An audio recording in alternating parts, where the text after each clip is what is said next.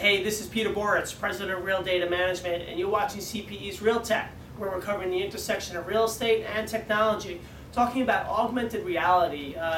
Ever hear of it? Probably not, but AR is something that CNN recently used during the election results, and it gives you like an overlay connecting people, data, graphics, images through any smartphone actually, just looking through the camera viewfinder.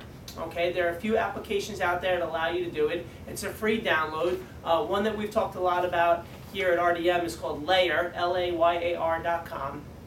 And again, it allows there to be an association between the physical world, okay, and the digital graphic virtual world, essentially. For real estate, well, the applications are many.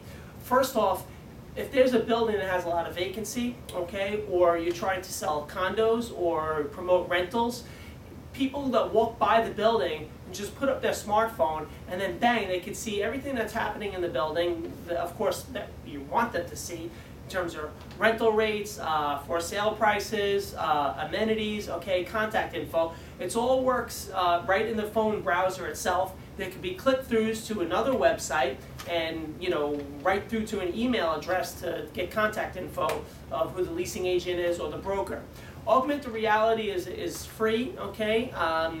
Think about how you can use it into your real estate marketing strategies. Again, we believe that this is going to be a pretty big thing to come, not unlike the QR codes that we've been talking about. So until next time, hey, this is Peter Boritz, and have a great day.